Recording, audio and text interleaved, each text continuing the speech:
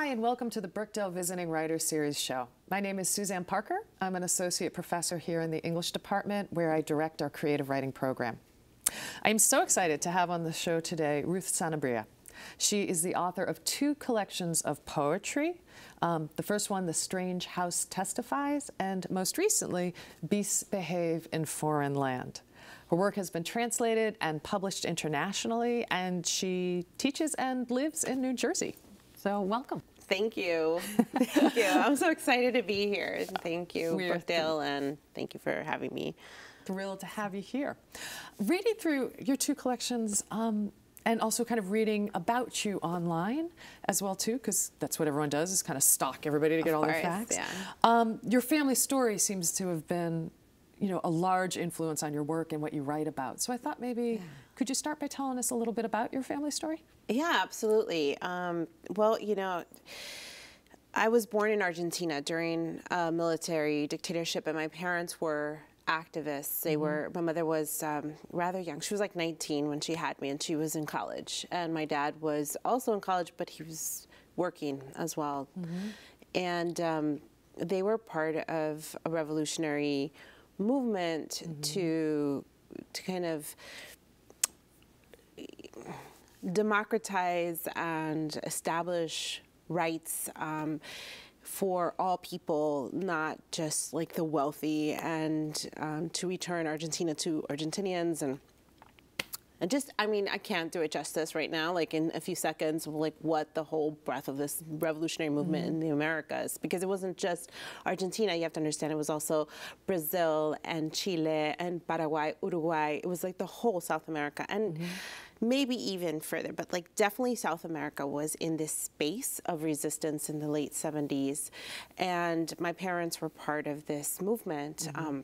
And in the late 70s, when the dictatorship clamped down, my parents were both disappeared. My mother was kidnapped. I was kidnapped at the same time. Like I was 18 months old. And she was taken by military officers. So they broke down our house. They sealed off the block. There were helicopters. There were tanks, trucks, the whole thing. All from your parents? From my mother. Your mother. So these operations where they disappeared people were very visible, right? They weren't like secret. They make it disappeared, makes it seem like someone in the middle of the night comes and like kidnaps you. But it was actually an operation in which they ordered everybody to shut their blinds, close their doors, get inside. There were helicopters, trucks, and there were like a dozen or so military officers armed and loud. So it's not like no one knew. It's just everybody was terrified. And witnesses were very afraid to come forward, but they did, you know, but it was at their own risk. And I was, and so where was I going with that? So my mother was disappeared, and my grandmother found me. I was with neighbors, and I could go on and on with that, but basically I was fortunate to be found by my grandmother. And so my grandmother raised me while my mother was and my dad were disappeared in a concentration camp, and later on as political prisoners. They were detained in prison for several years. And so all that to say that poetry for me begins back then, because in this kind of climate of censorship where fear, you know, you're not allowed to speak or say or testify, and you're acquiring language as a toddler. You know, toddlers are really emotional creatures, and so like that's the whole point of the language acquisition. It's what you want, what you need, what you feel, and if you need your mother's body, if you need you need clarification, you want food, home, love, and all that is kind of dangerous.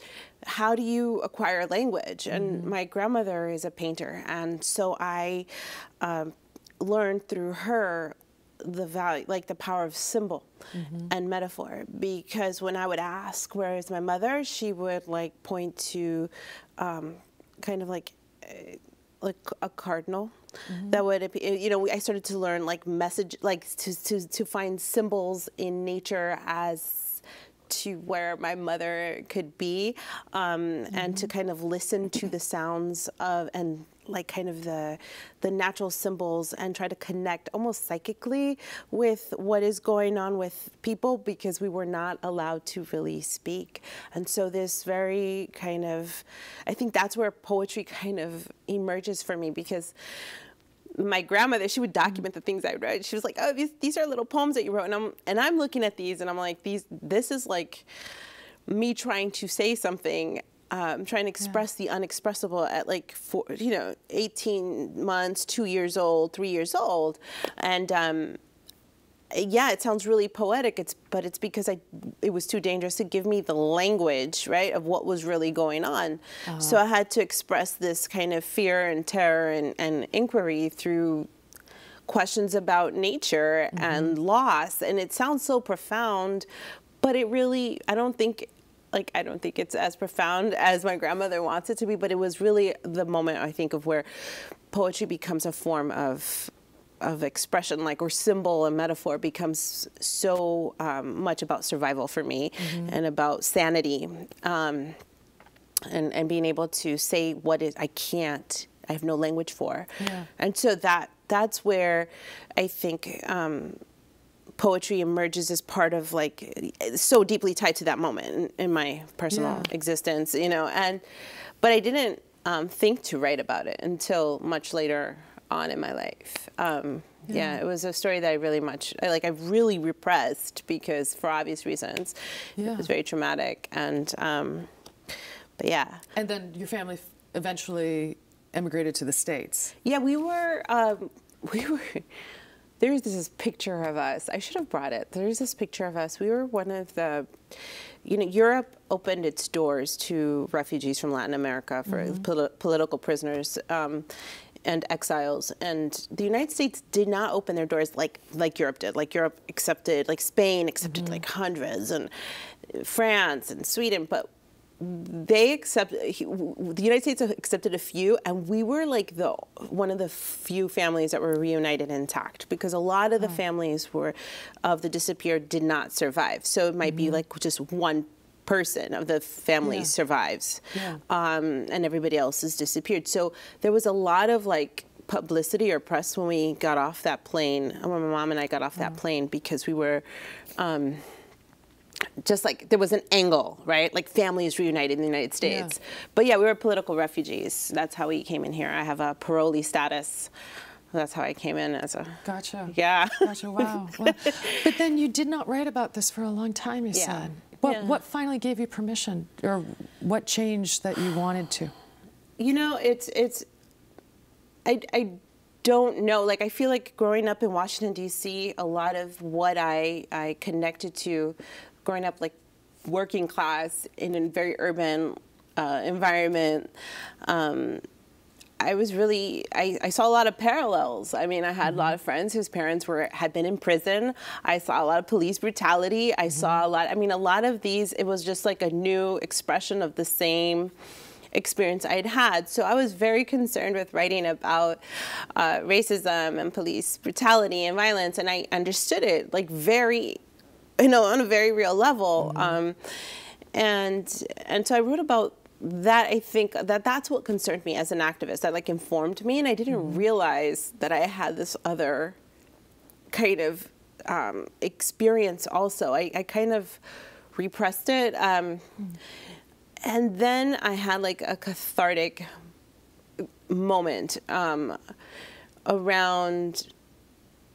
September 11th, when I was starting in my grad school at NYU at that time, and it wasn't so much. It was very much like seeing like soldiers in like full army, gear. I remember that first started happening. It was weird. Yeah, and then the kind of this real violent rhetoric and this lexicon of terrorism and this kind of doublespeak and this kind of mind game just sent me right back to Argentina. And this, it was just a lot of trying to stay sane with all this kind of disappearing of people, like people being taken off, you know, kidnapped on their way to work in Metro Park, New Jersey. Like, what is this? Like, really, you know, ending up in concentration camps, and they're innocent people, you know what I mean? And that kind of thing really was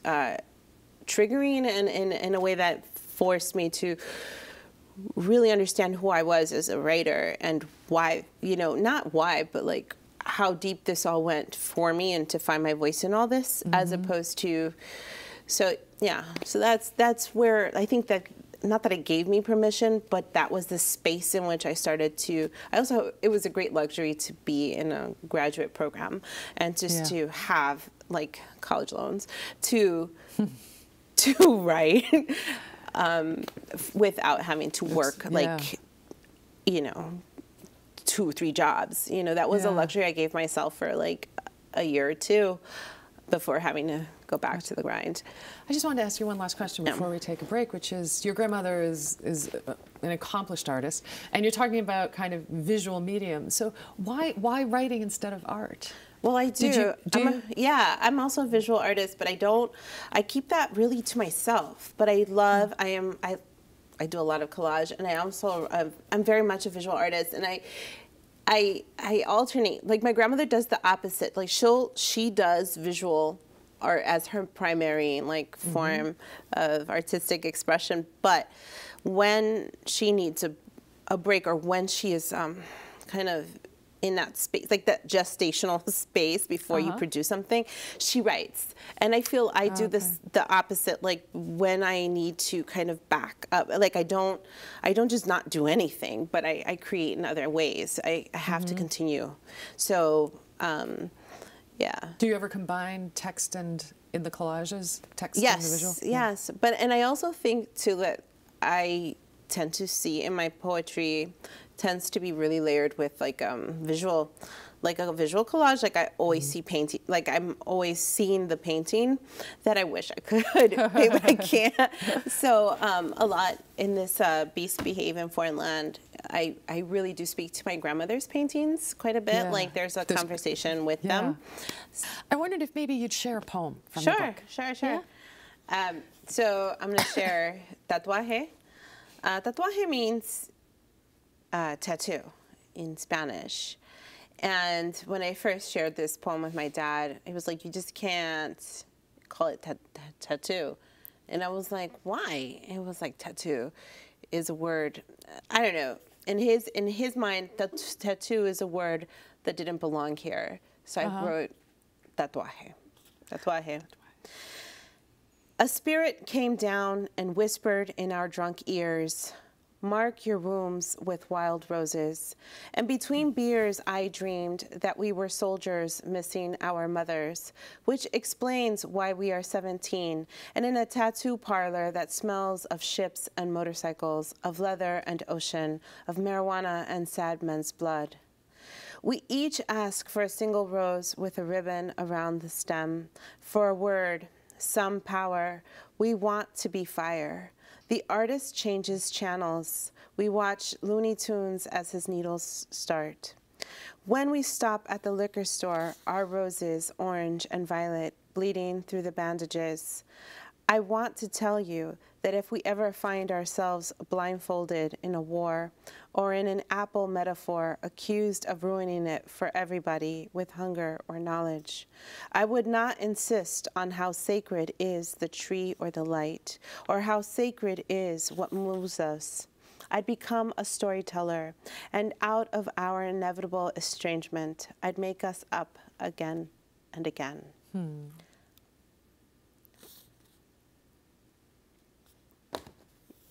It's gorgeous. Oh, thank you.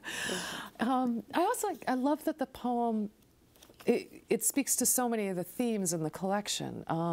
You know, kind of immigration, having to flee, the weight of memory and history, and even potentially the burden of that on these young kids who just want to smoke and get tattoos. And it's an ars poetica. I will be a storyteller. And I guess part of me wonders, why poetry then? I know you kind of spoke to that in the beginning, but you've got a heck of a memoir in your life story as well too. Thank you. Yeah, I've written essays, and I think originally, I think I am a short story writer. I think I am a novelist by nature. Like, so I have written and written and written and written characters and stories and novels, but I don't put them out there. For me, that is like, and that's... Why not? I don't know. I think that has to change. Like, it's calling me, like it's waking me up at night. Like, it's one of those things where it's like burdening me now. Like, if you don't release this, you're going to explode. Like, it's going to come out one way or another. So what's happening is my poems are becoming these really long, 10-page narratives. And then, like, I am thinking of, like, the next, like, it's got to happen. But originally I started by writing characters and their stories, like their stories. So there was very long, like just hours and hours of writing and writing and writing and per day, and just like books and books and books of it, like just journals and journals and journals of these narratives. And then I don't know why. I don't know why. It just, but it's there, like in me, but it's just gestating, maybe. Yeah. I think so. In fact, and I do know that if whatever. Okay, so I'm working on it right now. It's like a confession. It's like hard for me to say it. I don't know why. I think I'm really identified as a poet, but I do know that, and an essayist. I know I write essays. I know that, and I've published a few, and it's not. But I feel like the thing of the novel is like the biggest. To me, it's like the biggest, like the best candy in the store. And I'm just like, it's too much for me. Like, no. Poetry is like my spiritual space. Yeah. And I feel that writing novels is like would be like a dream come true. Like a luxury, like a thing that I don't know, I have to like allow myself that space, that freedom. So I don't know. I think it's like a process. I think it's, Well, I think it's interesting because the poems in the two collections too, I would say are more more lyric poems than narrative poems as well too.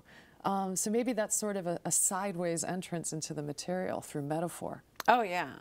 Oh no, I can't imagine like not include, like anything I write will always have poetry. Like there's no way I can let go of this like voice. So, but it's very much a poetry of witness as well too. And I wonder, do you feel an obligation, or do you feel that art has that obligation? I mean, your own unique experience, but even larger than that. I mean, I think that we are always in a state of witnessing and testifying, whether we want to admit it or not, whether, however we construct truth.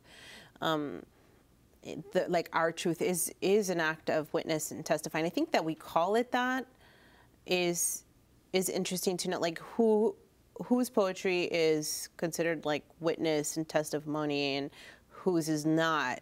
Because I feel like I see a lot of witnessing in poems that may not necessarily be labeled like poetry of witness. I think when we're talking about like political poetry, what is political? Like I don't see this necessarily as political. I know it's political. I know that how it's perceived. I'm not gonna lie. Like I make sure that I am not holding back any part of myself in these poems, but I think that is true for almost all poets. And so what is then political? Like my truth, is that somehow more politicized than some other truth? But I feel like the best poetry that kind of resonates with anyone will have that element of the witness and the testifying, like I saw this, I lived this, and whether or not we choose to call that political is there's a politic to that, isn't there? Like there's a whole conversation there.